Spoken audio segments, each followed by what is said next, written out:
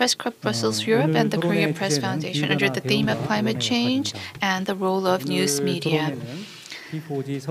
This event is held in conjunction to the 2021 P4G Seoul Summit, which is taking place on May 30th to the 31st. The forum is a virtual event with speakers connecting in from Korea, Europe, and Africa.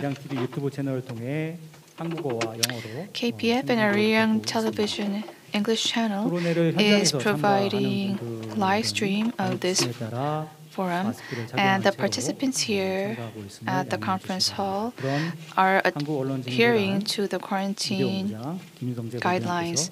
I would like to now invite Kim Sung-jae, head of the Korea Press Foundation Media Headquarters, for his opening remarks.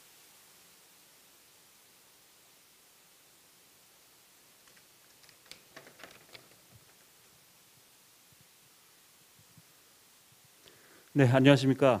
Good afternoon, ladies and gentlemen. My name is Kim Sung-jae, 오늘 the head of the media 토론회를 headquarters of 함께 the 개최하는 KPF. 프레스 클럽 브뤼셀 I'd 유럽의 like to extend my gratitude 가비세브 이하고 to 부회장님, Vice President 또 토론회 조직을 위해서 David 노력해 Iago 주신 of 마리아 라우라 the 프란시오 씨 프레스 클럽 Club 창립자님, Brussels Europe 로렌트 브리헤이 사무총장님, for co-organizing 또 today's 발표를 event. 맡은 I'd 라몬 like to also 파체코 파르도 thank the 교수님과 founder of the press club, 한국의 윤순진 교수님, Maria Laura Franciosi, 감사합니다. 어려운 and 여건에서도 Lauren Brihe, 또 기꺼이 Director General. 토론자로 참여해 주신 I'd like to also 한국과 유럽, thank to the 아프리카 speakers, 기자 여러분 Professor 고맙습니다. Ramon Pacheco Pardo and Professor 인터넷 Eugene 생중계로 of 시청하고 Korea. 계시는 I'd like to also 여러분께도 thank all the 감사의 panelists from 말씀을 Korea, 전해드립니다. Europe, and Africa.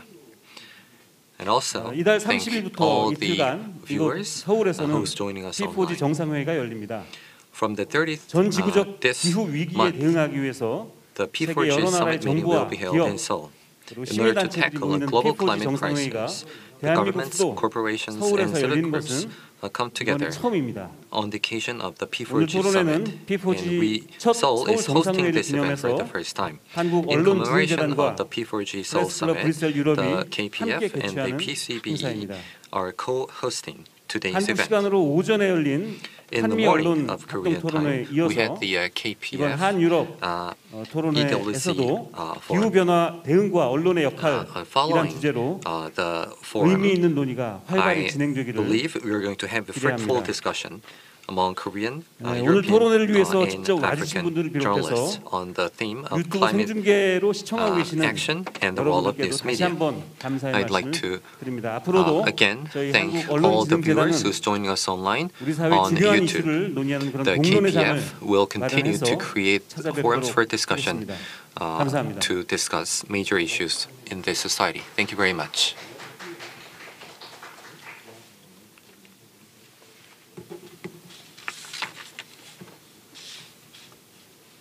네, 다음으로 다비스 이하고 Next, I would like to invite Mr. David Adlago, Vice President of the Board of Directors of Press Club Brussels Europe. Much. I assume that's for me to talk.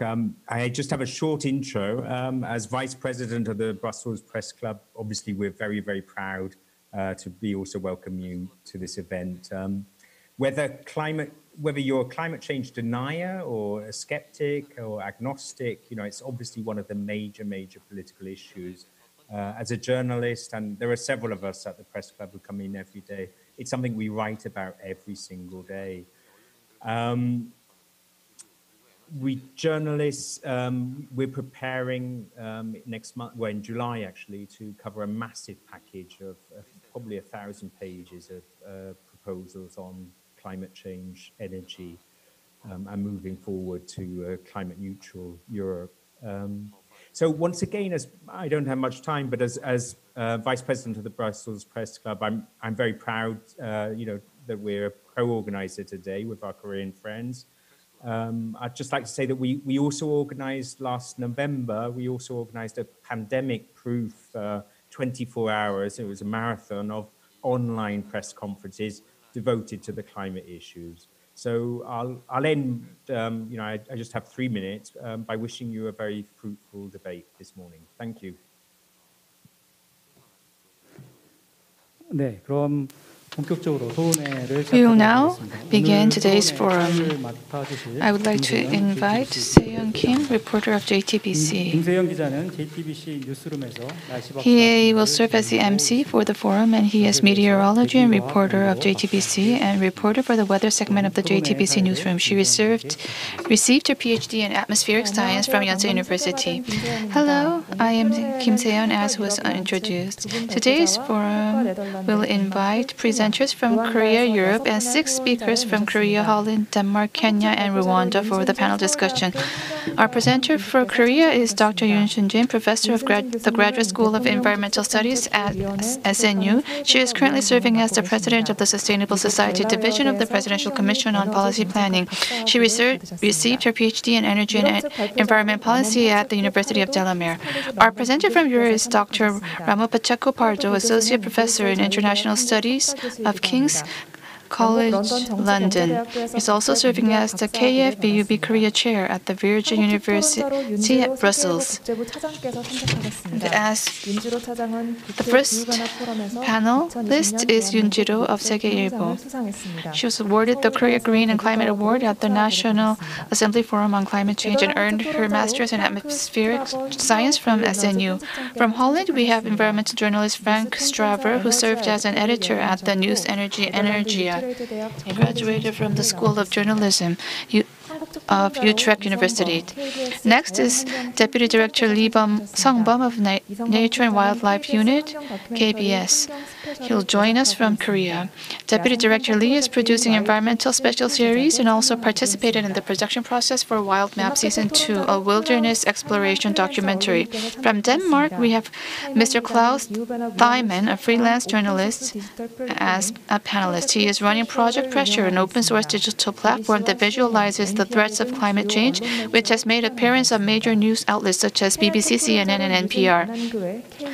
From Kenya, we have Mr. Eugene Anangwe, the CEO of KM Lookup Media. CEO Anangwe is the founder and the manager of Kenya's TV47, Lookup TV, and Lookup Radio, who also reports on climate change and environment-related issues. Last but not least, we have journalist Bernard Namta of Nation Media Group, who will be joining us for the panel discussion from Rwanda. Journalist Namta is the branch manager for the East African and Rwanda Today, while making appearances on RBA, a Rwandan talk show. Now, we will begin our presentation and discussion under the theme of climate change and the role of news media with our 2 presenters and 6 panelists. The allotted time for the discussion and the presentation is 90 minutes, so I would like to ask all of you to be mindful of your time limit. I will give you a signal if you are going over your time limit. I would like to now invite Professor Eugene of SNU on the topic of climate change and the role of the media. Good afternoon. Hello, everyone. I am Eugene, as was introduced. I majored in environmental energy, but today I would like to talk about how the media is covering climate-related issue, and I have conducted various relevant research on that topic, which is why I believe I was invited to talk today. Today, I would like to talk about how we should respond to the climate crisis and what the role of the media should be. And I would like to share my relevant research results and my thoughts with all of you today. The media plays and assumes a very pivotal role, as we are all very well aware, because when it comes to environmental issues, they are matters that require expert knowledge, and the environment is a very important matter and a very important societal issue which needs to be publicized and which also seeks much solutions. And environmental issues are ones that require definition of concepts and creation of public opinion. So it also affects policy acceptance as well. It explains policy and also exposes problems behind policy, which is why I believe the media plays as a medium between experts and the citizens. Having said that, when we make news coverages, we cannot cover every single problem and every single issue. As there is the selection and exclusion process in play. Some events are magnified while others are watered down, and some are not even covered at all, which is what I mean by exclusion. So, if certain issues are excluded, as I depicted in the square, there are then the reported articles, but they are also reported under the concept of framing. So, whichever event or incident it may be, the media plays as a medium, and it is delivered under a frame. And like I said, these coverages influences public consciousness about social problems. It creates public opinion, and it influences the public's understanding, and it also influences their social acceptance and policy acceptance. While conducting research on climate change,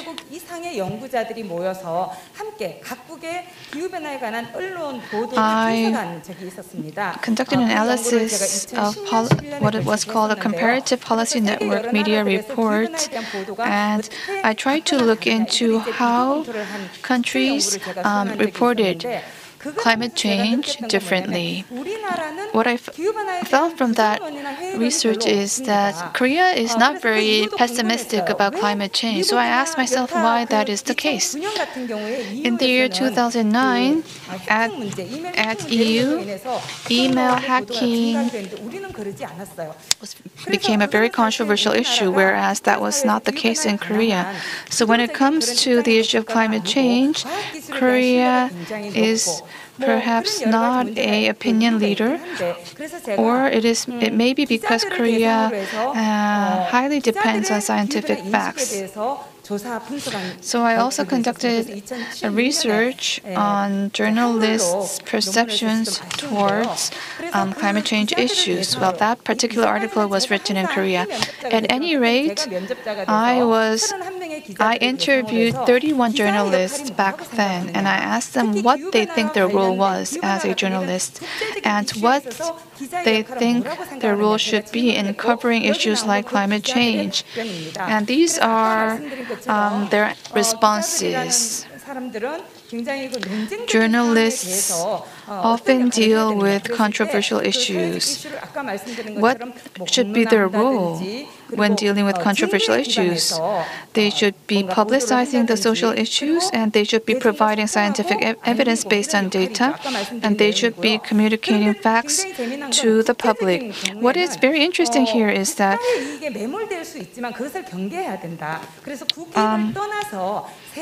they should walk away from national interest, and they should report from an international perspective, and they should also be aware of issues on a global scale, and they should be able to encourage the public to pay attention to planet issues and to cause changes in the public's perception and behavior.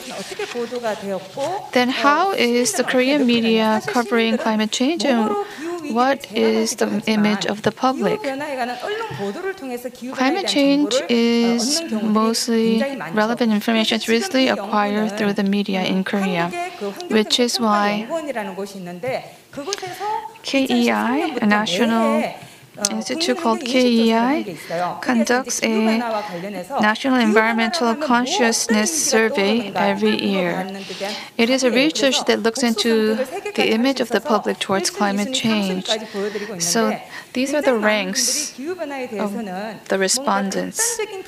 Oftentimes, they think that climate change is a damage caused by abnormal climate, and that it leads to average temperature, and that it is related to greenhouse gas emissions increase, and that it is also related to sea level rise.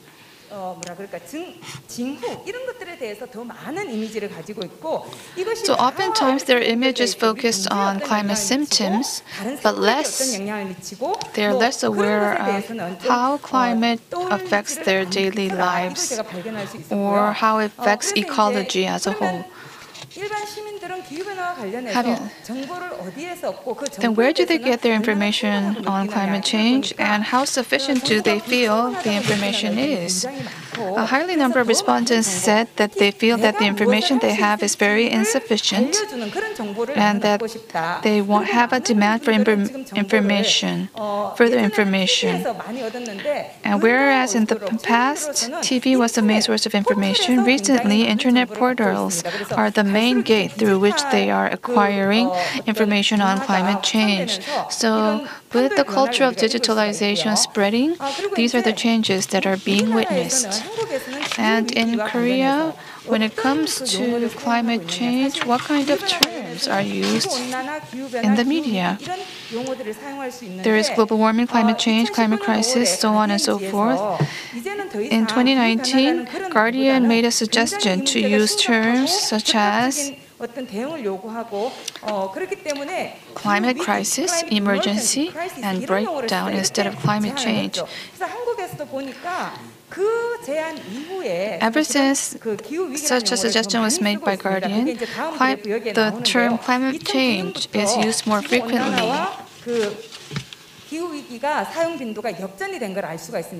So ever since 2009, the terms have changed.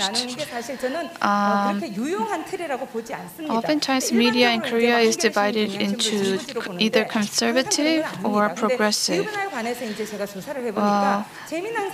What is quite interesting here is that Joseon or Jungang, the conservative newspapers, do not use the term environmental crisis that much in their editorials, whereas progressive news media outlets have a higher frequency use of the term climate crisis. And the number of articles on climate change are increasing. Last year we had a very long wet season, which is why there was much coverage on the issue of climate change. And like I said, I conducted an editorial analysis of the major editorials of Korea's major newspapers. And the progressive newspapers, and especially the Gyeongyang Daily newspaper, covered this topic quite a bit, whereas the conservative news outlets covered climate change-related editorials less. And when covering the topic of climate change, what do newspapers usually deal with? So far, there has been much coverage and articles written on climate change, which is why I looked into the rainy season of 2020. We had frequent typhoons last year as well, which is why I looked into the period covering from the first day of the rainy season all the way to September 2020. That was my search period. And I conducted a media report research, and the most frequently reported type was phenomenon. And there was some policy solutions and suggestions as well, but there is very low coverage on what citizens should do regarding climate change. So this is in line with what I had stated previously about citizens' perceptions. And what you see here is still an ongoing research about which article has many comments. The number of articles and comments is not entirely proportional from what I have reviewed so far. Some articles have many comments written underneath, whereas others are not. there were more comments on policy and damage and phenomenon. 실질적인 내용을 안다는 경우들도 굉장히 많아서 제가 그 댓글 분석하면서도 And a lot of 놀랐는데 너무나 이제 people who write the 정치적으로 comments 이 말씀을 드리기가 좀 그런데 뭐 무슨 기후 이상기후나 문제양 이게 제일 많습니다. often criticize the current government with very harsh language. 그러면 우리는 언론이 어떤 식으로 좀 긍정적으로 기후 위기 보도에 기여할 수 있는가? 그 사례로 제가 가져온 건데요. Can the media play a positive role in describing a positive image of climate change? This is what you see here was a joint research by Segye and Sungbum Women's University. And it was a research on mapping the risks associated with climate crisis response. And there was an article written on this research result, which I saw as very significant. When it comes to climate crisis, the Korean society should be very aware of the prevalence of fake news. Oftentimes, news is fabricated in Korea. One representative fake news has to do with the case of the Spiegel article. It wrote that Germany needs to speed up in dealing with the climate change issue.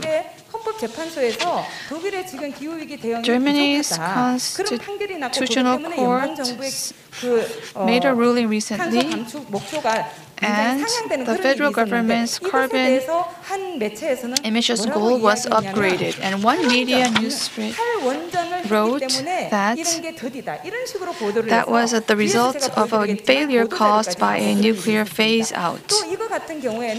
Now what you see here is somebody I knew held an interview. I know this person and this person's perceptions and thoughts, but this particular article wrote content that was quite different from what he usually says. So I actually contacted him and asked whether this article was true, and he said no. What this means is that newspapers or reporters selectively edit or distort or twist the content of the interview. This is very problematic. And there is much talk about whether nuclear power can be a tool or a response in the face of climate change. Because this is a controversial issue, we should look into this topic from an analytic frame, but that is not really happening when you read Korean news articles. Based on each newspaper's ideological tendency, you see quite different tones. Most of the economic or conservative newspapers talk about how nuclear power can be a response to climate change, which is why I think we should take a closer look into these matters. And during last year's typhoon season, Maisak and Haesan were the typhoons, and 6 nuclear power plants stopped operation. And conservative newspapers did not really cover this fact, or they said that emergency diesel generations were enough to replace the nuclear power plants, while progressive newspapers delivered and expressed their strong concerns about safety issues. So I think these are also issues that need more in-depth reports. And then there were much reports about landslides, and conservative newspapers dealt with landslides to a great extent.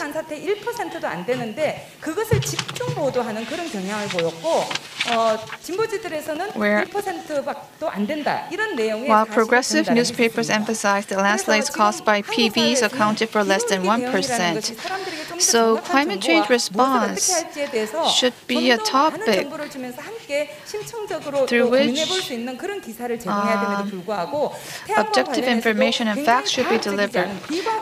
Nevertheless, and unfortunately, even when it comes to photovoltaics, there is much twisted or even fake news articles, which is why many people want to do a cross-check about these articles. And regarding the Spiegel article, the Korean government even released a press release. The Korea Energy Information Culture Agency also does fact-checking of news articles, and even within the press, they are also conducting cross-checks, and so are NGOs.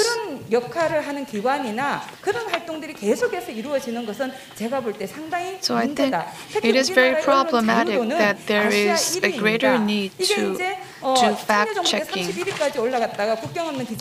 Expression, freedom of expression, and freedom of speech. Korea ranks very high recently. Actually, it is ranked number 1 in Asia. When it comes to credibility of the media, it ranks the lowest. So I think Korean news media should do some serious self-reflection. And what to do with fake news? CO2 reduction is a very pending matter. Nevertheless, non-scientific news articles are being produced, which is ever delaying achievement of Korea's target goals. So again, we need to take a more serious look into the matter of fake news, and news media itself needs to reflect and make necessary adjustments. Thank you very much. Thank you, Professor Yun. The analysis of the media coverage was very informational, and I think I have to review my own reports. And you have raised very serious issues regarding how the news media is covering these issues. So I think we can talk about this during the panel discussion. Next, I'd like to invite Professor Pardo. Thank you, and thank you very much for the invitation to be today. Good afternoon to everyone. 안녕하세요. You should be able to see my slides right now. My presentation, in a sense, is going to complement Professor Jun's presentation. I'm going to briefly go over the youth climate change policy and a very important issue for the European Union, which is cooperation with Korea and other Asian countries. And then I'm going to discuss the role of the media in interrogating both the EU's climate change policy, but also in promoting or interrogating as well the relationship between Asian countries and the European Union in this area, because from a European perspective, there's this understanding that the only way to deal with climate change is through cooperation with other countries, and obviously as the Asian economies continue to grow at a very high speed following the COVID-19 crisis, pandemic crisis, then there's going to be more emissions coming from the Asian continent. So I'm going to, as I said, briefly talk about the EU's climate change policy, which was approved only a few weeks ago, or outlined only a few weeks ago. Then I'm going to focus on the cooperation with Asia and Korea component. And then I'll focus on the role of the media in these two areas. So let's begin with the EU's climate change policy. As you can see there, the goals and the priorities have only been very recently set up. Of course, there were previous policies in years past, but now this has become an emergency. It has become an emergency because European citizens demand action on climate change, and politicians have to listen to the citizens, have to listen to their voters. So the Council and the European Parliament set up this strategy a few weeks ago with the objective of climate neutrality by 2050, which matches the objectives set up by other countries, including, for example, in an Asian context, Korea, Japan, and China. But there is also an interim goal by 2030 of collective net greenhouse gas emissions to be reduced by at least 55% compared to 1990 by 2030, so in less than a decade. And I'll get back to this point later on, because there is a point in which I think the role of the media is particularly important. The priorities, if you look at them, there's this focus on emissions reductions as opposed to removals. So the idea that we have to make more use of renewable energies, that we have to reduce, for example, in the manufacturing process, the emissions, and not so much focusing on removals, for example, using the technologies for carbon capture, or, for example, reforestation. The focus is on the reduction per se, and obviously businesses, governments, not only citizens, have a very important role to play in this particular area. I'll get back to this point later on as well. There's also going to be a European Scientific Advisory Board on Climate Change that is going to be set up, because the idea is for this climate change policy to be science-driven. Right, that there is this perception, and in the past maybe political goals and business interests were more important when it came to climate change than the scientific consensus, which is the climate change to a large extent is human-made. So there is going to be this Scientific Advisory Board on Climate Change made up of scientists from all across the European Union, advisors as well from across the European Union, the potential for advisors also coming from outside of the European continent, contributing to the discussion and the policy about climate change in the European Union. And there's also, the Commission is also going to set an intermediate target for 2040 that should lead to carbon neutrality by 2050.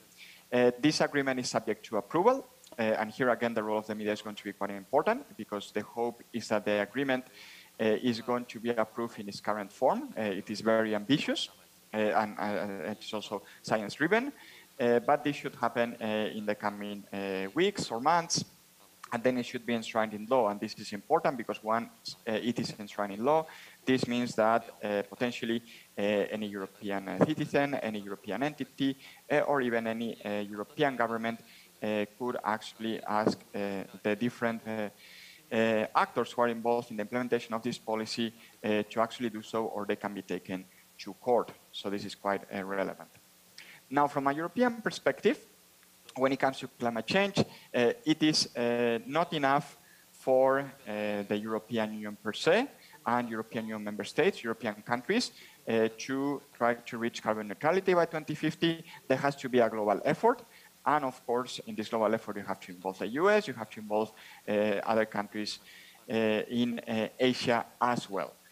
So the European Commission actually has agreements with China, India, Japan, and Korea, specific on climate change, as well as the Regional Organization of ASEAN in Southeast Asia and the Asia-Europe meeting.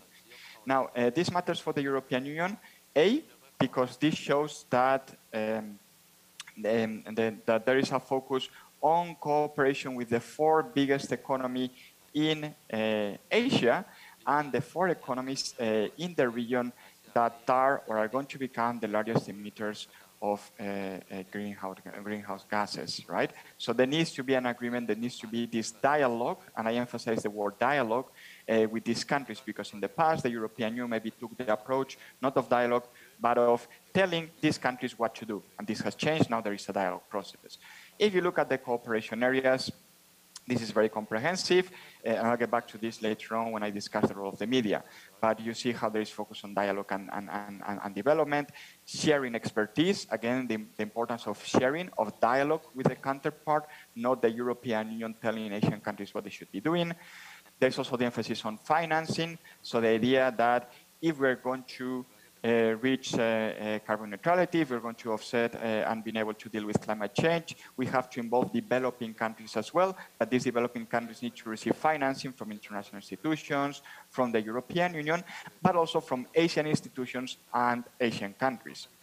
There's a focus on sustainable development cooperation, so the importance of sustainability, technology transfer to developing countries, and research collaboration not only between the EU and Asian countries, but also with developing countries, and also making sustainable development part of the trade policy of the European Union. So, for example, if you look at the EU-Korea FTA, there is a chapter on the sustainable development, And if you look at the EU-Japan FTA, which is more recent, there is a commitment by both parties to abide by the Paris Climate Change Agreement, right? So it's a binding commitment in the case of Japan, in the case of Korea, with the FTA that was entered into force a bit earlier. There is a chapter on sustainable development. So this cooperation with Asian countries matter. Now, what is the role of the media in these two areas? First of all, when it comes to EU policy, that's a nice picture when we could have press conferences in person. Hopefully we'll resume those type of press conferences soon. So first of all, awareness raising and information dissemination. We have heard during the introduction to today's seminar that the European media and Brussels-based media are actually increasing the coverage of climate change issues, are also issuing reports about best practices. This is very welcome. I have to say that, at least on the European side, when it comes to awareness and information dissemination, I think that the situation has improved compared to the past. Clearly, there are many more articles dealing with this issue, many more op-eds dealing with this issue as well. So the pages, for example, of newspapers, websites being open to those with expertise in this area. And if you look at polls being conducted in across the European Union, across the different European countries, you see how more and more people have an interest on climate change issues. I think this is only going to increase after the pandemic is finally over, because people have realized how they can be affected by natural phenomena, right? So this role is quite important, and as I said, I think the role of the European media has improved in this sense, but obviously there's always more that can be done. Also, policy interrogation. This is not the first EU policy on climate change. So if we have new policies, this is because the previous ones haven't been working. There is this belief that previous policies haven't worked, therefore we need a new policy. Now we're talking about reaching carbon neutrality in 2050. This is great, but this is almost 30 years away, right? So politicians from today can make commitments that they know they won't have to be implementing because it will be up to politicians of the future to do this. So what happens if in 10 years' time we have new politicians come to power and they say, well, instead of carbon neutrality by 2050, we're going to push it back to 2060, to 2075. And we keep pushing this back. This has happened in the past, as we all know. And we only need to look at the provisions, for example, of the Kyoto Protocol in the 1990s and how they had to be updated later on with, for example, Paris Climate Change Agreement, because they were not being made. So I think this is important. And also, if the European Union is focusing on reduction as opposed to removal, what actors are going to be involved in this reduction? It has to be businesses, it has to be consumers, it has to be distributors, supermarkets, for example, it has to be governments as well. So this has to be interrogated, that we're really focusing on reduction, because removal, there seems to be a scientific consensus that this is a second best option, that reduction should be the priority, which takes us to my next point. Institutions have to be held accountable. Firms have to be held accountable when they don't reach their commitments. I think there has been an interesting trend in that you see, for example, investors holding CEOs, holding firms more and more accountable if they don't have, for example, plans to offset carbon emissions. Right? Journalists have to be doing the same. They are actually doing the same, and this is actually quite important, the issue of accountability, because this will also bring credibility to the policies being implemented by policymakers. But finally, I think there needs to be an avoidance of climate alarmism and so-called apocalypse fatigue. I mean, you also look at polls conducted of European citizens. What do they think about climate change? It is true that there is a rise in awareness, raising interest on this issue, but it's also true that if we look at the more alarmist, for example, reporting, this puts people off. I think the importance of having a science-driven reporting, which I think many media are doing, but as the previous presenter, Professor June, mentioned, for example, we also have fake news, and fake news can go in both directions, those that deny climate change and those that actually believe in doom and gloom, right? This can actually lead to behavior by citizens in not believing that climate change is such a risk. Taking the example of the pandemic, you have seen how, for example, the consumption of news related to COVID-19 has dramatically decreased in recent weeks. And to an extent, this seems to be because people believe that there is an ongoing alarmism about COVID-19 that is not warranted. I'm not saying this is the case, but this is the belief from many European citizens. And this could happen with climate change as well. What about the role of the media when it comes to cooperation with Asia or with Korea specifically? I've been working in this field for some 15, 20 years now. Cooperation between the EU and Korea, and cooperation between the EU and other Asian countries. I have to say that reporting on this side, on both sides, on the European side and on the Korean side, has increased very clearly over the past 5 to 10 years when the EU-Korea FTA was signed and the strategic partnership was signed as well in 2010, 2011. So what you have seen is a growing awareness to an extent thanks to the role of the media. But it is true that on specific issues, the awareness might not be there, and one of them is actually climate change. Of course, we all know that the space is limited in newscasts, in newspapers, radio programs, even in the internet, right? Because you actually need people to write the articles. So this might not be the top priority, but it is true that there could be, for example, more reporting on the annual EU Korea climate change dialogue, because the decisions that are taken in this dialogue, in theory, should guide the policy that both the EU and Korea should be pursuing when it comes to cooperation in dealing with climate change. There's also dialogue, for example, on green growth.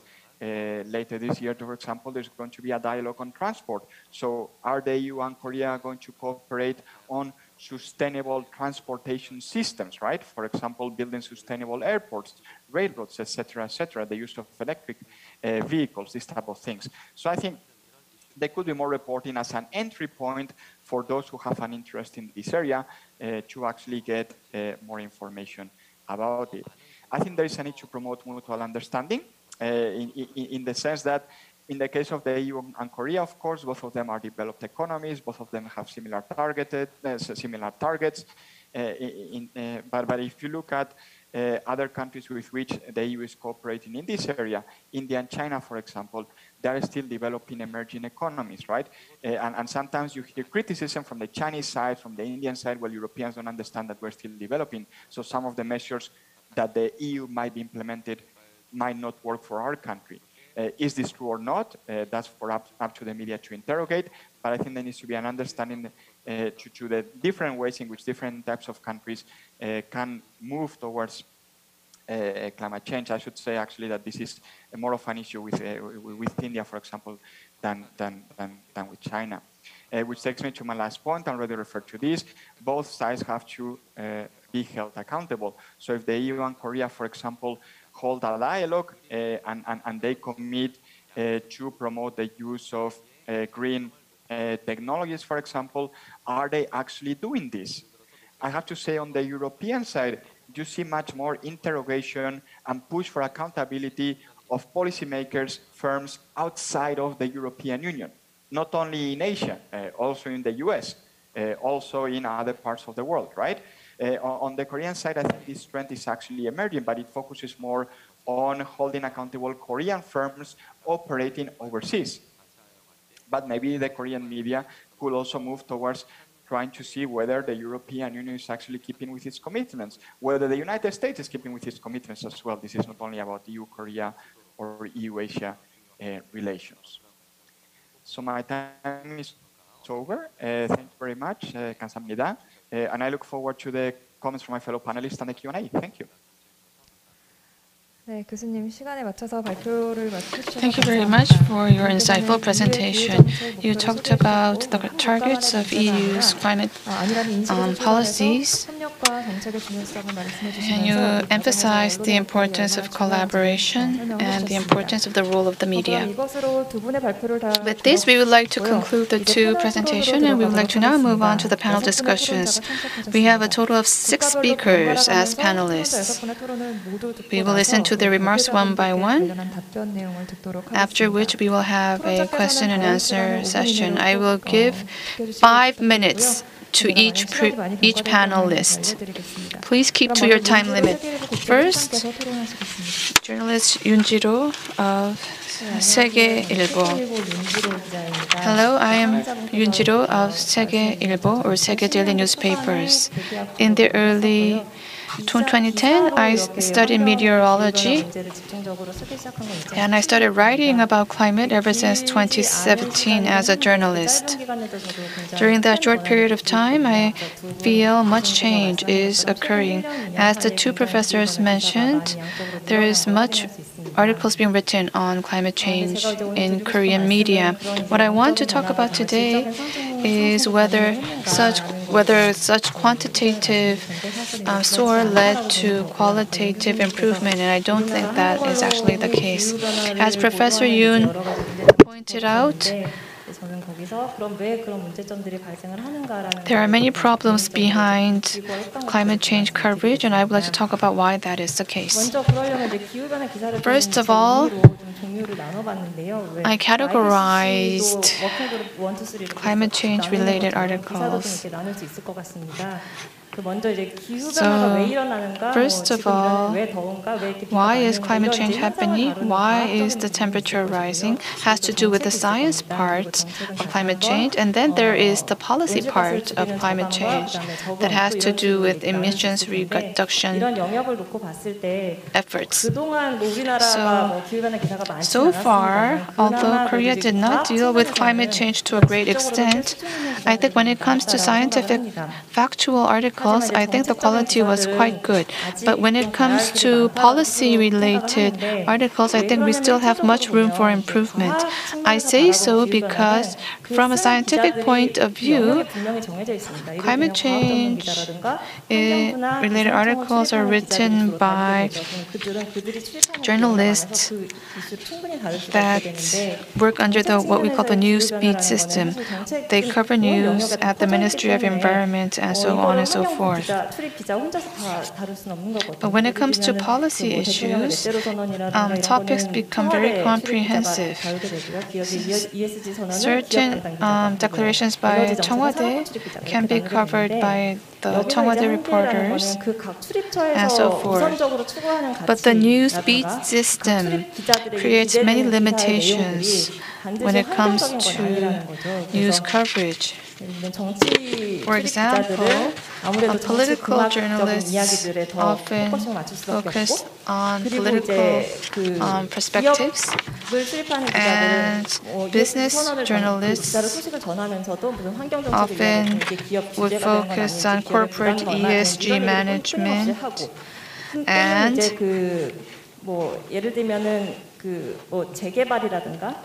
redevelopment or infrastructure has a direct impact on environment. Nevertheless, oftentimes many reports talk about its relation with real estate fluctuations. Another point that I want to make has to do with nuclear power plants. In order for in-depth coverage to be made possible on nuclear power plants, we need to go through a scientific verification process, but that is easier said than done. And the reason I say so is because nuclear power, when it comes to nuclear power plants, the issue of safety and nuclear fuel and frequency control can be subtopics. But many may not agree. Bill Gates recently talked about a progressive centrifuge and the issue of frequency control.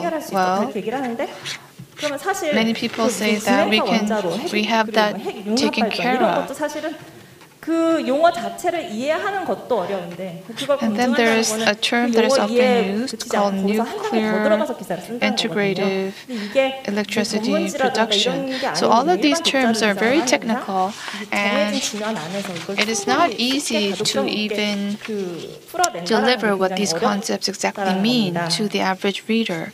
그리고 또 하나 이제 제가 말씀드리고 싶은 거는 And another point that I want to 출입처 간의 make has to do 장벽이라든가 뭐 with, 어떤 가독성 이런 문제를 다 해결했다 하더라도 굉장히 그 well, even 신체적인 if 기사를 뭐 쉽게 even 썼다 if 하더라도 이게 we 정말 사람들한테 많이 overcome the 읽힐 issue of 것인가 이런 readability, 문제가 there is 남거든요. the issue 왜냐하면 of 요새는 how many 기사들이 다 readers 이제 would actually 온라인에 건 바이 건으로 그 read 기사가 얼마나 the 피드니까 articles 페이지가 얼마나 written. 있느냐 이게 꼭 또 언론사의 수익과 직결되는 그런 상황이다 Page 보니까 views are 이 기사가 often 아무리 linked 좋다 to a 품질이 되게 media 우수한 company's 기사라고 profit, 할지라도 which is 이게 why 또 수익과 even 연결되지 if there 않으면 is a 또 high 언론사 quality 입장에서는 이런 article 기사에 계속 written, 실어주기 어려울 수도 있습니다. the company itself may not 그래서 highlight that particular article. 하자면 So, 양적으로 성장을 했지만 in summary, 질적인 성장까지 가기는 아직 quantitative 갈 길이 멀다 increase 말씀드리겠습니다. definitely happened, but improvement of quality in climate change related article is not happening.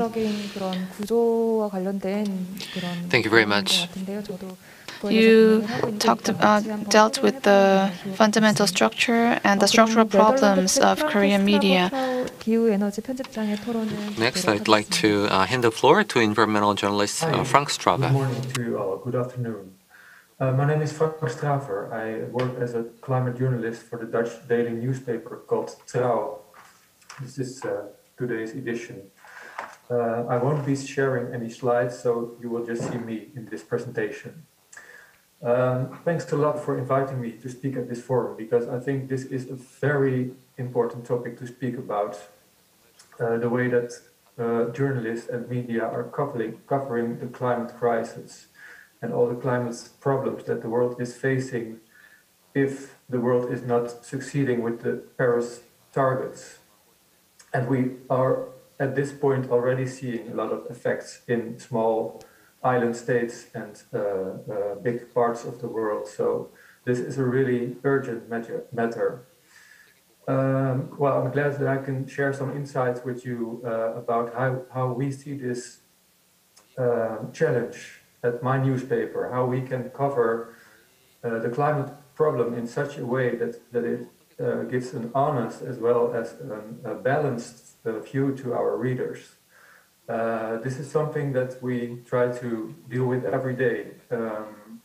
How can we write about climate and take all the urgent and alarming reports that we see coming seriously, but also keep eye on all the innovations and solutions and the points of hope that we also see coming from people, governments, and also companies that are leading the way to a cleaner and more sustainable world. I think this balance is our main challenge as media. How can we keep eye for both sides? Well, we try to do that at the newspaper where I work. You could say we have a big tradition in covering climate news. As the first newspaper in the Netherlands, we started a separate news desk with 5 full-time journalists that only are covering like the green items.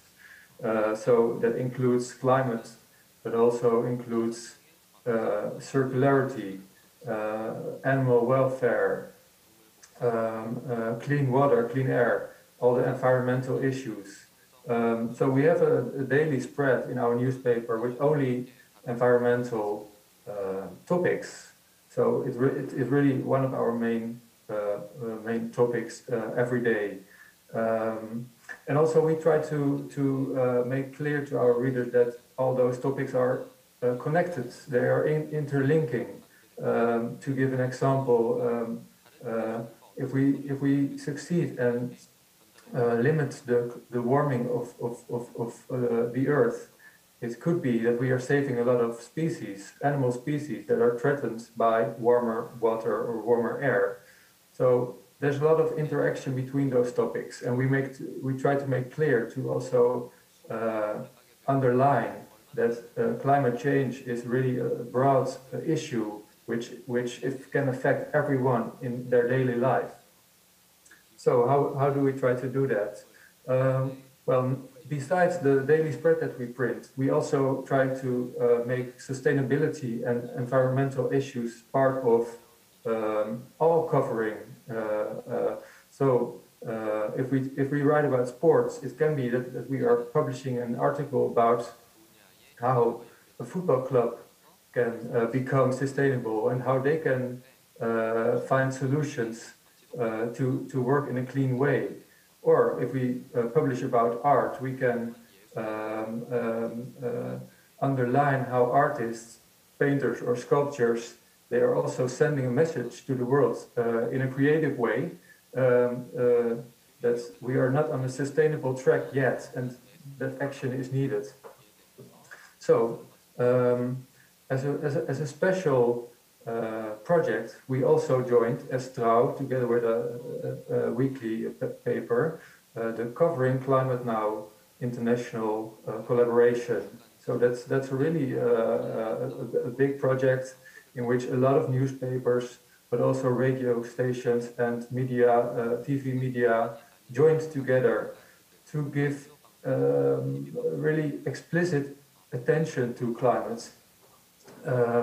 For Covering Climate Now, we printed a series of articles where we went into the Netherlands and checked out places where climate is already giving problems. So with more warming situations, heat in the cities, animals trying to survive in more difficult circumstances.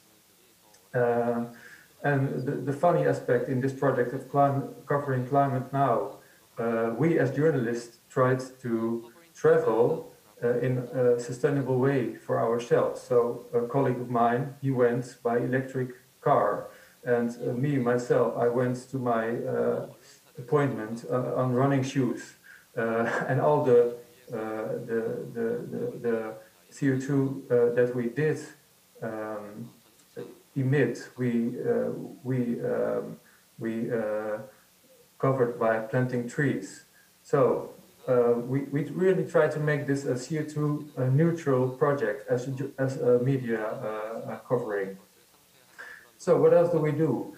We have a special column, it's called the Green Guide, because we see that a lot of our readers are really involved and also curious about the climate issue. How can I make my own home more sustainable? How can I make it climate proof? How can I be more eco-friendly on my office and my work? So this is really basic questions there that our readers are dealing with, and they are sending us emails and letters addressing these topics. So we try to provide answers, even if there are small steps, what people can do themselves. It's something that we notice at our opinion desk, where readers are mailing to.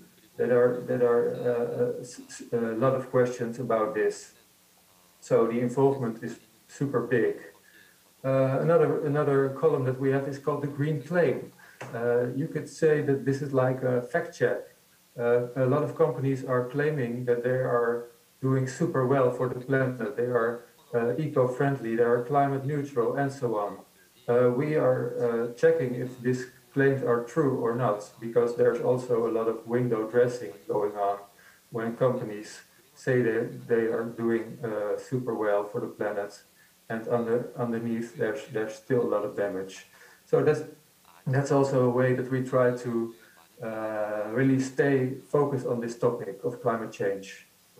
Then we have a yearly special project that's called the Duurzame 100. That's really one of our main brands, so to say. The Duurzame 100 you could translate as the Sustainable 100. This is a list, a ranking of people, projects, companies that are doing good things for planet, environment, and they are really the front line of the solution, so to speak. So this is our way to do a bit of constructive journalism. Let's show where the solutions are, how people are involved, how people want to change, and who the front runners are. So 발언 시간이 last 많이 year, 지나서 혹시 정리를 해주시면 감사하겠습니다. we had this as the winner. That was the youth movement. That was really connected to the whole Greta Thunberg movement. That is our way to show that there's also solutions coming up, and there are light points next to all the problems. Because let me say again, that's what I think is the main issue for us as media. Let's focus on all the problems and take that seriously, but also let's keep an open eye to the solutions that are still coming and in progress. Thank you. 네, 감사합니다. 트라우에서의 그런 Thank you very much. You talked about how your country covers the topic of climate change. 다음은 이제 한국 측 토론을 해보겠는데요. 이성범 KBS Next, we would like to invite Deputy Director Lee Sungbum of KBS. 안녕하십니까. Hello, everyone. I am Deputy Director at KBS, and my name is Lee Sungbum. I am producer of the Environment Special Program, and the Environment Special Program has been revived, and every evening at 8 p.m. on Thursday, this program is being aired. Sustainability, clean water, clean air, and efforts to preserve environment is something that I'm very interested in, and I give much thought to what the role of the media should be. So I very much agree to the previous panelists' comments. And Jiro talked about quantitative increase but lack of quality articles, and I believe that we at KBS should do the same. The Environment Special is dealing with global crises, drought, flooding, wildfires, natural disasters, COVID-19. These are all posing risks to the global community, which is why we need to take a closer look into environmental issues and also do some serious self-reflection. So based on two major mottos, we are making our productions. First, from the perspective of nature, and second, from the perspective of future generations. We think that humans are not the only owners of the planet. Plants, fish, and the entire ecosystems are also owners of the planet.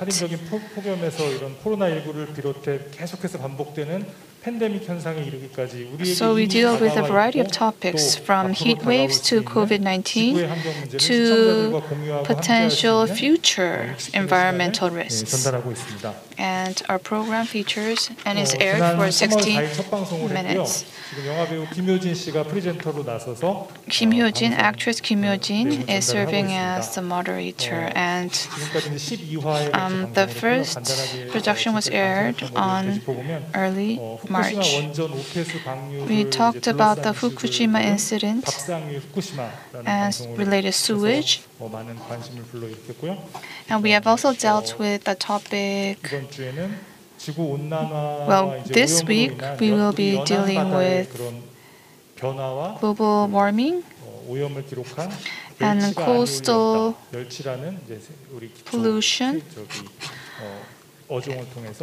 and look at what's happening to anchovies.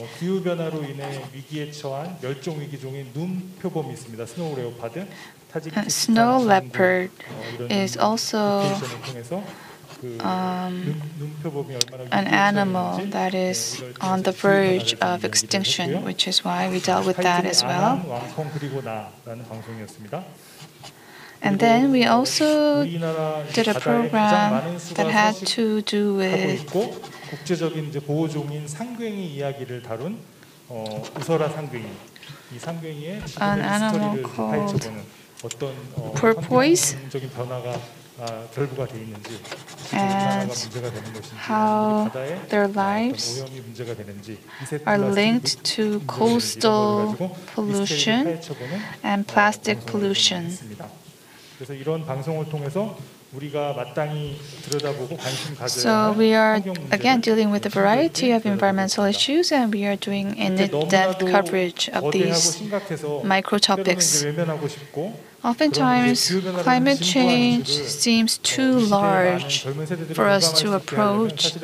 So I think programs need to be effective in their delivery and interesting in their content. So under environment special, we come up with in-depth analysis, creative delivery, and new HD footages. In order to deal with climate change issues,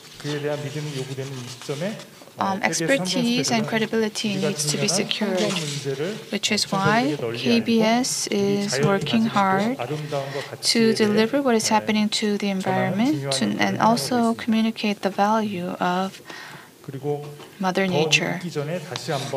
And we also want to deliver the message that we have to act before it is too late. We also invite environmental experts to our programs.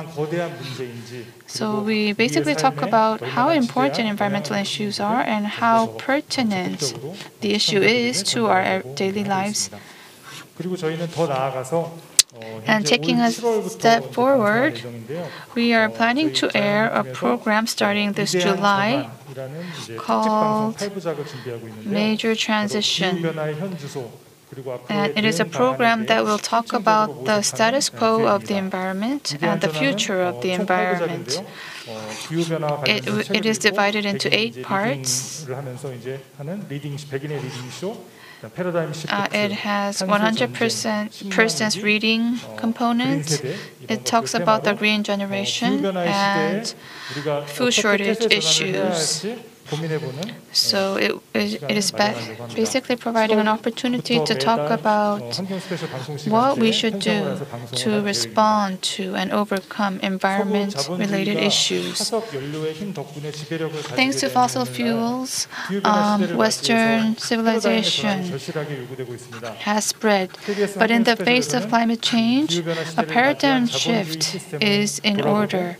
So we want to look back on the fossil fuel culture of the past, and we want to seek an alternative system for the future. So the Major Transition Program will diagnose the fossil fuel-based culture and what kind of paradigm shift can be possible. Abnormal weather patterns, natural disasters, the spread of diseases, and risks posed on productivity and labor.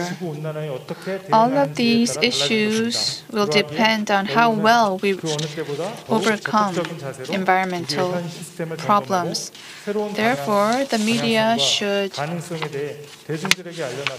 continue to publicize related topics. So KBS is taking a lead, will continue to take a lead in publicizing environmental issues.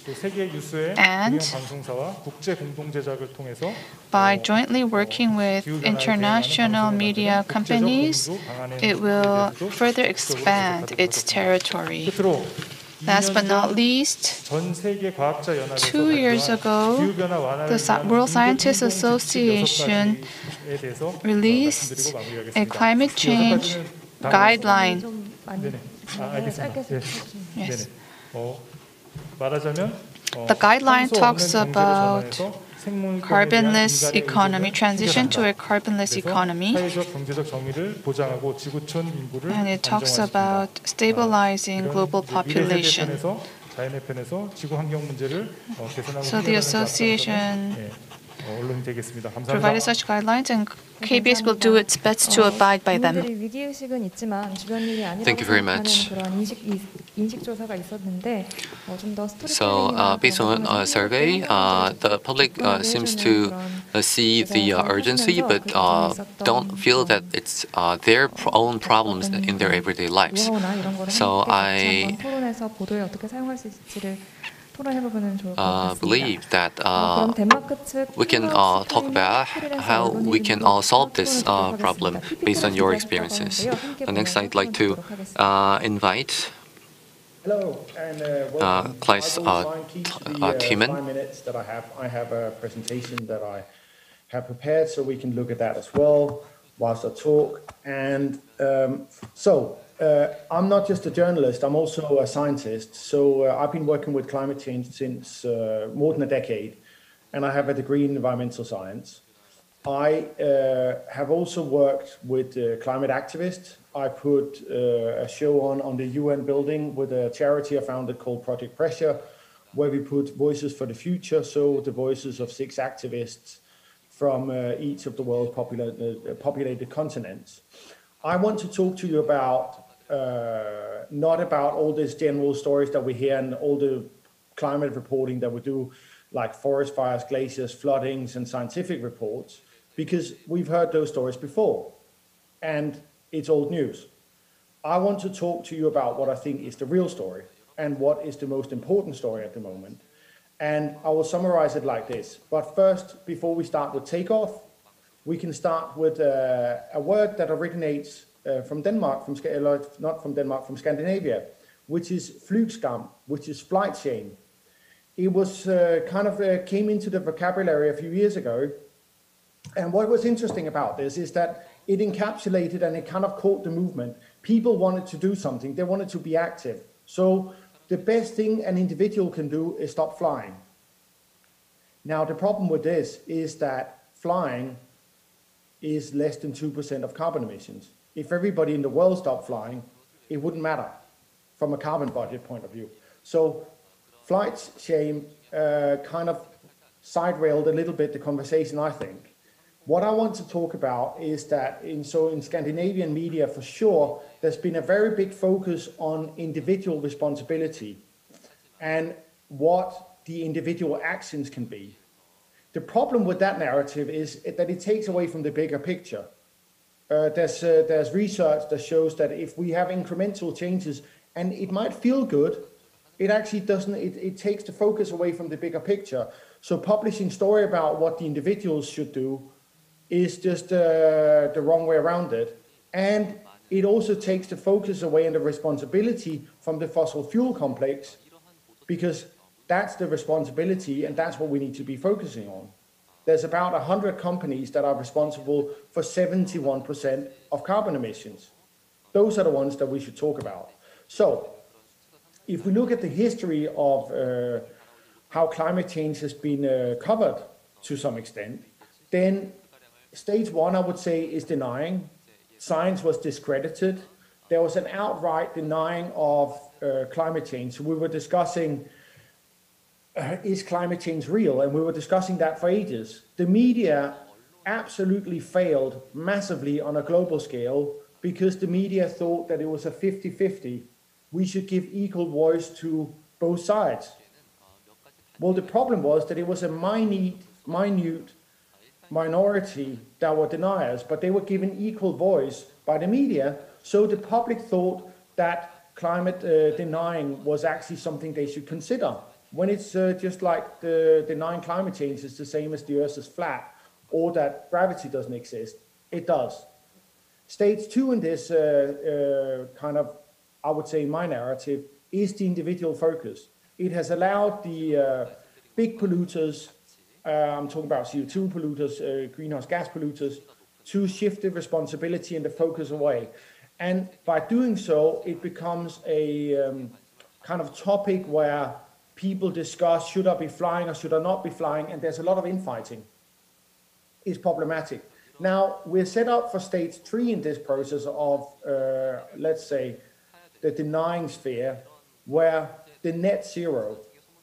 The net zero, 2050 net zero, and why that is a trap. Well, for a number of reasons, net zero is not true zero. Net zero means that we supposedly capture or offset huge amounts of CO2. Well, that's just kicking the can down the road. It doesn't solve the problems, but it allows a false narrative. If we look at the scientific consensus, and to stick within something like the Paris Agreement, the scientific consensus is that the emissions needs to drop now, like yesterday. And the curve needs to be very sharp. So 2050 is a net zero is it's a false narrative. The idea that we can like burn now and pay later just sees that the emissions continue to soar. I mean, in theory, it's a good idea that we could do this, but in reality is that it just helps maintain this belief that we can just do business as usual, maybe make some small incremental changes, and then at some point, technology will save us with some like carbon capture technology or something else that has not been proven and has not been scaled yet. The only way around this is to truly cut emissions. Then the problem with the net zero narrative is that the sense of urgency about doing the real solutions is failed. We think we have time. We don't have time. And that's the problem. So I really think that we should talk about, look at things in a prism of not allowing this false narrative to take place, because if we do that, the media will just be stage 3 of another failure. First, we gave the deniers all the voices, then we shift responsibility to the individual, and if we fall into the 2050 net zero trap, we'll be at a point where catastrophe has happened, and we allowed it on our watch. So delaying action so far has just been a catastrophe, and delaying action more will just amplify the disaster. And those that champion net zero as a kind of breakaway thought and can do something for climate change, those are the new deniers. And I think that's the most important story. And I think the media's role is to call it out. Don't accept it. Don't let this narrative. When we get these manifestos from companies and stuff that says, "Yeah, we'll be clean by 2050," if you read them in detail, a lot of them has developing technologies. It means that they don't know what they're doing, and that's the problem here. So first of all, call out this would be my one thing: is the role of the media. Don't let us fall into yet another trap of being part of this problem. Secondly, we should stop giving voices to the new deniers. And then, for sure, the media should stop taking money from anyone within the fossil fuel complex and ban all advertising. Those are my recommendations. And that was hopefully only 5 minutes. Thank you. 네, 감사합니다. 가짜뉴스와 마찬가지로 이제 피해야 할 보도 방법들에 대해서 설명해 주셨는데요. 아무래도 Thank you very much. 더 객관적인 보도를 해야 하기 때문이죠. Because yes, you talked about the importance of objective reporting. Next, I would like to invite Eugene Anangwe of Kenya, CEO of KM Lookup Media. So please share your slides with us as well. Thank you very much.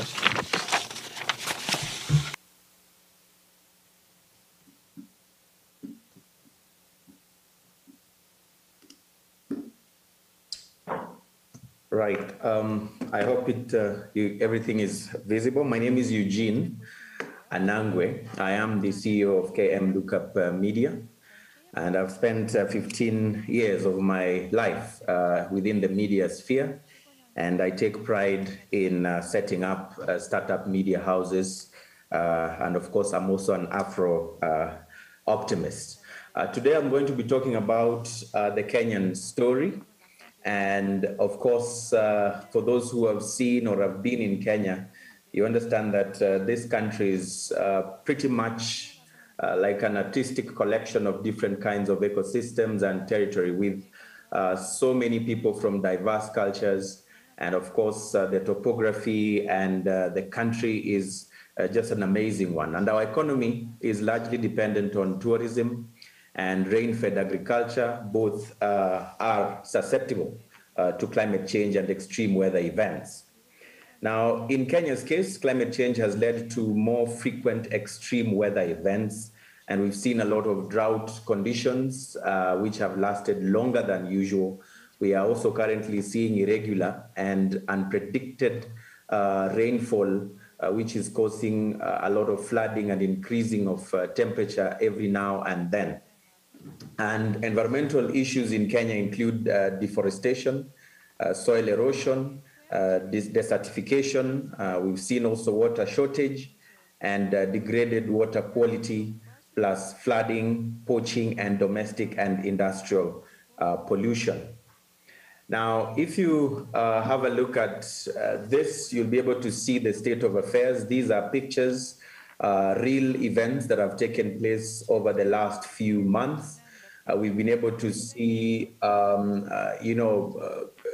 crocodile-infested lakes and rivers bursting their banks, and we've seen crocodiles, finding themselves within the ecosystem that humans are in. We've also seen the famous black tea of Kenya being under threat from climate change, and we've been able to see from reports that the conditions of growing this tea will be reduced by a quarter, which is 26.2% by 2050. And we understand that tea plays a major role in our foreign exchange. Kenya's most optimal tea growing areas, such as Mount Elgon and Mbere in central Kenya, are the areas which will be highly affected. We also understand that the country will be under extreme rainfall events, and we've seen the Rift Valley region being heavily affected. Livelihoods have changed, and we have farmers who now are not sure when to start planting and when not to actually do that.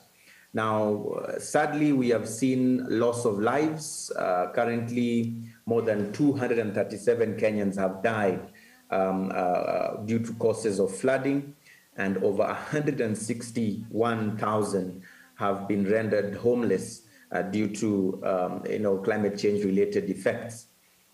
But the beauty is that there's a lot that is being done behind the scenes, and we've been able to see in March 2013, Kenya did launch what is called the National Climate Change Action Plan.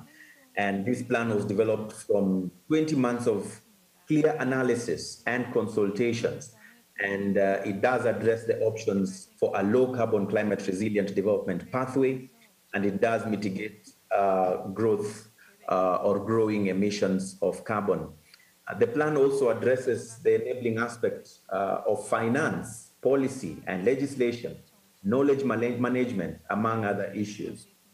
We've also seen some close ties between Kenya and the United States, and of course the partnership between these two countries on climate issues is seen as a point of hope for Kenyans as far as cushioning them from the impact of climate change is concerned. The president of Kenya and the US president recently had a call on the same to be able to see how Kenya can be supported in the areas of climate change. Our president here has actually committed to reduce greenhouse gas emissions by 32% by 2030, and there's a target of 100% clean cooking by 2028.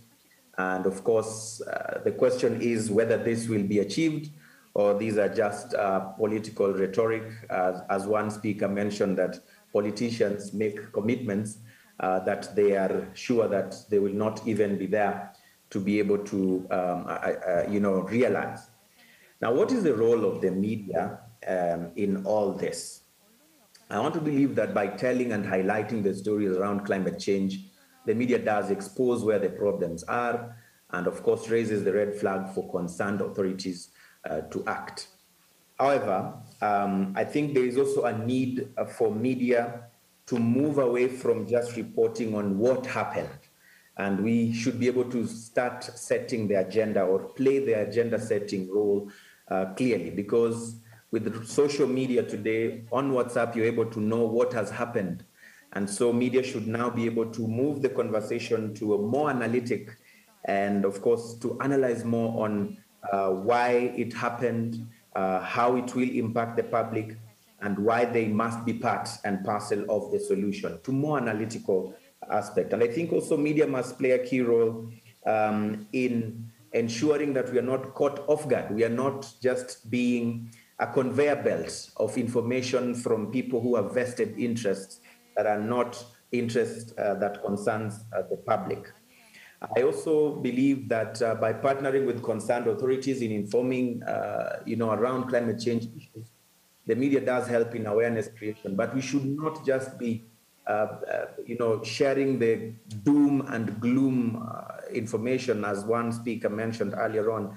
I think it's time we also celebrated the success stories and rewarded best practice by covering these stories, amplifying them. And we also need to make climate and environment issues more, interesting, because we have seen time and again climate issues, health issues, education, technology issues are considered as boring conversations. We need to be creative enough as to how we can be able to make people more interested in climate-related issues. Right now, we are streaming live on YouTube, and we only have 3 people who are actually watching us right now. We must be able to challenge ourselves. What would be the creative ways of ensuring that people are interested in these issues? I think, last but not least, we also need to make it deliberate in our newsrooms, in our programming, to be able to feature climate-related issues, so that it is not just because there's an event that has happened, that's when we are covering this, but we must be deliberate and focus and say every Thursday or every Wednesday, we are actually covering a topic related to climate change issues. I want to end it there, but I'll be here to be able to share more during the conversations or question and answer sessions. Thank you so much for actually having me on this particular panel. 네, 감사합니다. 단순히 기후변화 상황에서 상황만 전달하는 것보다는 Thank you very much. So the news media has to go deeper, not just delivering the information to the public. And at the same time, the positive aspect of what's happening should also be reported. Now, I'd like to hand the floor to journalist Berna Namta of Nation Media Group.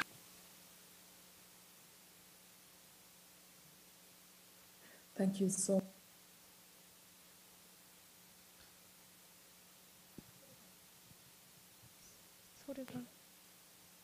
Can you hear me now? Thank you so much for this opportunity. It's an absolute pleasure to be able to attend and join colleagues around the world. And special thanks especially to the Korean Press Association for taking the lead on this. Allow me to begin by saying that listening to the presentations that have been made before, I feel that I have more learning to do than actually speaking. So I should perhaps spend more time listening to all of you. And the reason I say this is based on the first presentation by the professor. When I was preparing notes for this presentation, I couldn't find a scientific study on what the Rwandan media has done so far around environmental journalism and climate change. So that's why I feel a bit uneasy with my presentation, because it's not based on empirical evidence. Secondly, I would like to say that, again, listening to my colleagues, especially the one from Netherlands, they are doing so well in terms of setting the desks, the environmental desks, journalism desks in newsrooms and having specific topics. And I think it's a great learning that we should be doing, replicating in different newsrooms around the world, because currently in the new structure, rarely do you see environmental issues, climate change issues being given front page. Any journalist would understand the importance of the front page, page 1 stories. So hopefully we'll be able going forward to also set up such a structure and then try to devote a lot of our coverage to climate change and environmental issues. Now, briefly, if I could talk about what we are doing as a media house and in Rwanda with regards to climate change and environmental issues. In Rwanda, we have an association of science journalists, which was founded in 2007. And this group of journalists, around 20 journalists, have been focusing on highlighting environmental issues. But again, what we see is the capacity is lacking. And again, this is because for the media to play its role, you need journalists that understand climate change. And this relates to the earlier presentation, which spoke to how do you avoid raising unnecessary alarm? How do you stick to facts? And how do you hold politicians to account based on some of these declarations?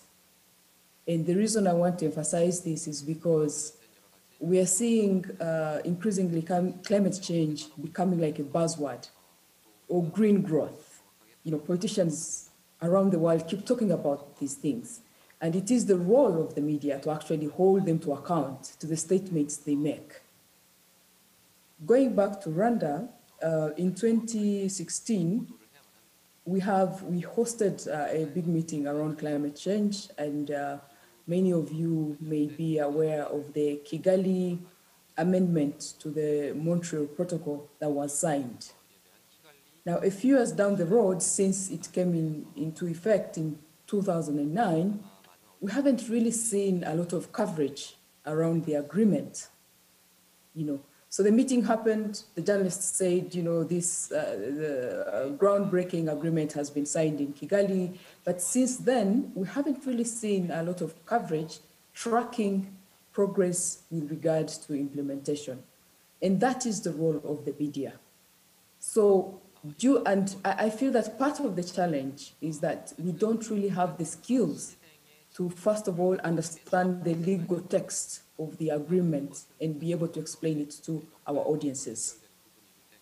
So, and this is because for me, I feel that the role of the media should be to, one, understand the science and make it relevant for ordinary people, including the peasants who may not be able to understand the buzzwords, who may not be in these fancy conference rooms where these discussions take place. But until we have a critical mass of journalists that really understand climate change as an issue, environmental issues, then we will still tell the story from the people in fancy offices, fancy conference rooms where these discussions happen. So in Rwanda and in our newsroom, what we're trying to achieve is to break down, stop using actually the buzzwords and explain to someone and say, there were landslides. We have lost, for instance, 300 people. But this is where how we ended up with landslides. And this is what needs to happen if the government really means it's going to protect its people from landslides. Secondly, we have been trying to, again, explain some of government policies. For instance, Rwanda has been very active in terms of signing climate change agreements and making pledges. A few years ago, I think over 10 years ago, Rwanda banned plastic bags, the use of plastic bags. And it was among the first countries, I think, if not around Africa, that banned the use of plastic bags. And it was a big milestone, it was talked about. But what we saw from the stories, tracking progress again, to my earlier point, we realized that a few years down the road, people started using plastic bags again. We had people smuggling these plastic bags. And what we did as a newsroom was to highlight this and say, we made progress when we banned plastic bags, but from our own investigations, what we are seeing is that plastic bags are coming back to our streets. We have people that are using these plastic bags. And this is a story that we did, and thankfully the makers took action, and we even won an award for that. So in conclusion, really what I want us to, I feel the role of the media is, one, break down the issues to the ordinary people to understand the impact. Climate change is not just about temperatures rising, but someone to understand that if you're not, for instance, practicing aware of conservation agriculture, eventually we'll have food insecurity. So in brief, we don't have so much time, but just to say that the role of media has to focus on, one, sticking to the facts, two, breaking down the big scientific messages for ordinary people to understand how climate change affects them. Thank you. 네, 감사합니다. 그럼 루안다에서의 기후변화 Thank you very much for sharing Rwanda's experience on climate change coverage. You talked about how the media outlets have to focus on sustainability. We will now listen to the presenters' answers and comments. In response to the panelists' remarks, I would like to ask each speaker to speak within 5 minutes. Thank you very much for your wonderful comments. And the person that presented after me talked about the need for cooperation between international media companies. I think that is a great idea. I think my suggestions and your comments overlap to a great deal.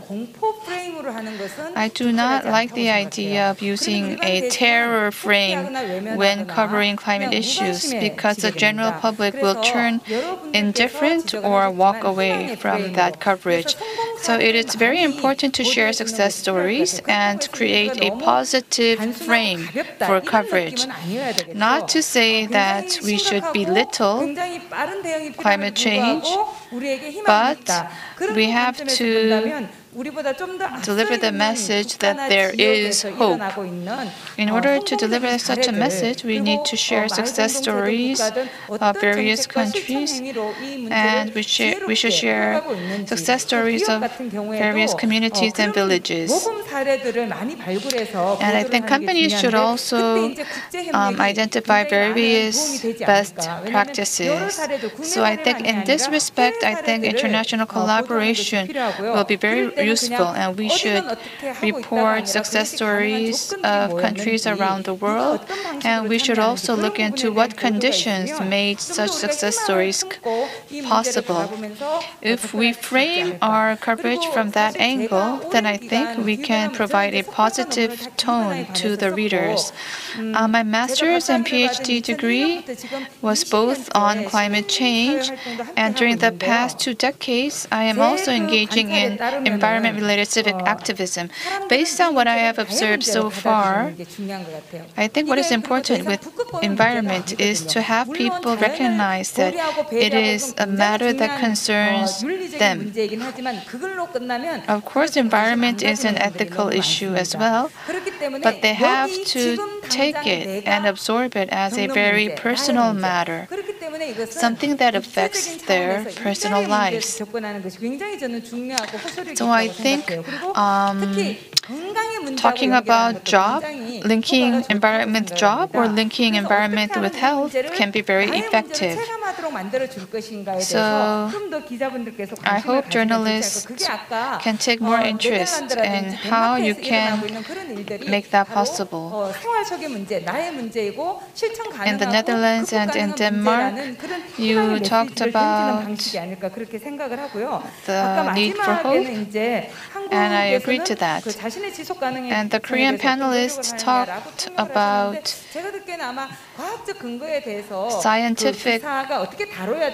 science-based article and media reporting. Where is my information source? When I asked that question to Korean journalists, many of them talk about how they need more credible sources. So, for example, materials coming from IPCC or coming from major academic journals like the Nature or the Science. And In Korea, major newspaper articles serve as important information sources. And a lot of journalists are contacting environment experts as well. So I think that journalists should kind of speed up in their efforts to do a better job of that. And there are media companies that have expertise in environment. We used to have environment journalists as well in the past. The number of them diminished currently, but 한겨레, 경향, and Herald Economy and MBC have a climate change coverage team. I don't think it's easy for an individual journalist to do things on their own. If you create an association of environmental journalists, then you can connect and link the association with environmental association. Our forum is running an academy where we invite journalists for lectures. At any rate, enhancing your expertise is very important, but oftentimes in Korea, the coverage culture is different, and enhancing expertise on environment is not easy given the Korean structure. So I think media companies should first have to recognize that the environment is not just a matter of covering articles under the environment section, because the environment affects the environment and many other sectors of society. I learned a great deal through today's forum, and I will continue to conduct meaningful research. Thank you very much. Thank you, Professor Pardo. Thank you very much for all the comments. I was taking many notes, actually. I'm going to focus on 4 points, so I don't go beyond the 5 minutes.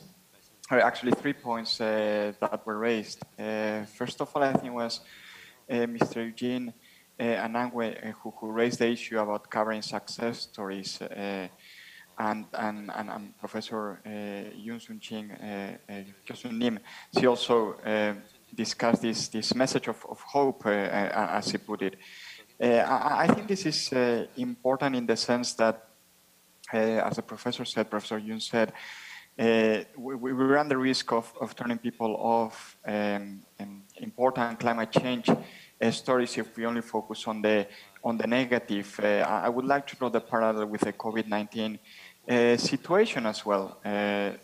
People want to hear the success stories, for example, when it comes to vaccinations, that is going well in Europe, or the very low number of deaths that you saw in Korea, of course, in other places of Asia as well, right? And I think that prompts people to access a story and then move beyond the headlines and the good stories, but also look at the not so good stories. And I think when it comes to climate change, we can probably see that happening as well.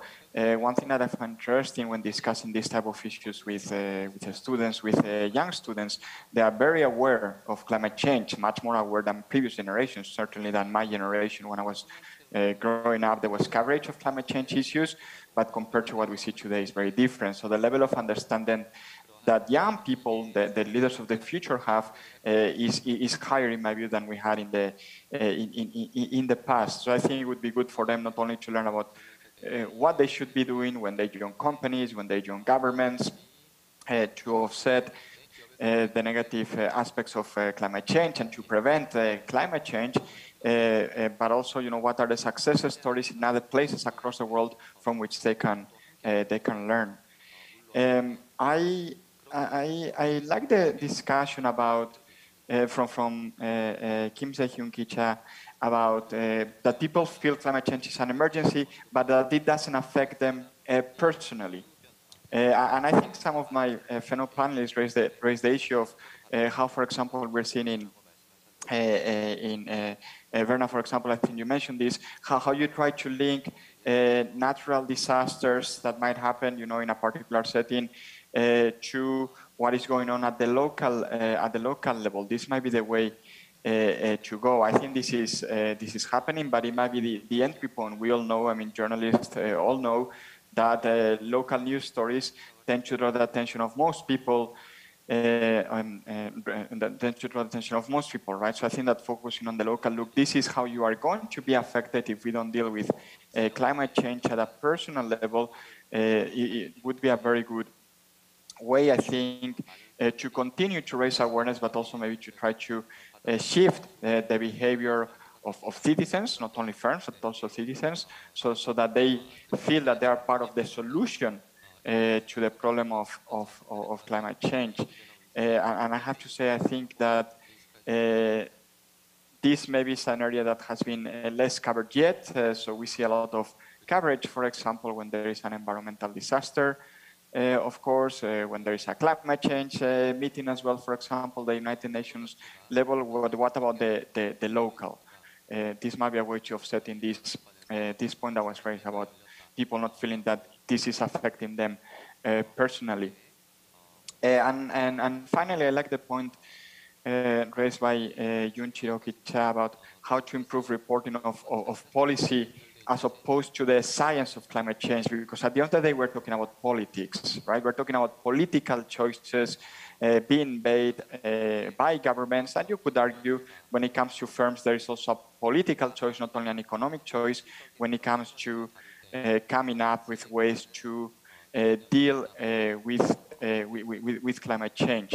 I think that, unfortunately, not only in Korea, but we see it across Europe as well, sometimes these issues are politicized, not the consensus about climate change happening and being man-made, right? But address climate change. And Professor Yoon, for example, show how different aisles of the political divide have different approaches to reporting climate change, and we can assume they also have different approaches to how to deal with climate change. And the debate about nuclear energy that some colleagues mentioned, fellow panelists mentioned, points in this direction. I think this is a very difficult issue to address, but I think it might be possible to have journalists, I was mentioned before, who are well trained on climate change issues, and we had a couple of fellow panelists who are journalists but had a background on environmental issues, right? And it might be an issue of promoting them. Perfect. Yeah, I will finish in 30 seconds. It might be an issue of sorry about that. It might be an issue of really bringing them more into news media organizations, and then being able to lead on this reporting, because they know the climate change issues inside out, and they might come with a less policy baggage than maybe that journalists might have from a political desk. And I will leave it there. Thank you very much again for the invitation. 감사합니다. 네, 감사합니다. 기후변화 문제는 앞으로 장기전인 만큼 앞으로 보도 방향에 대해서도 한번 You talked about how environmental issues will be here to stay. Thank you very much for your participation, and we would like to conclude today's Q&A session and the discussion session with this. Thank you very much.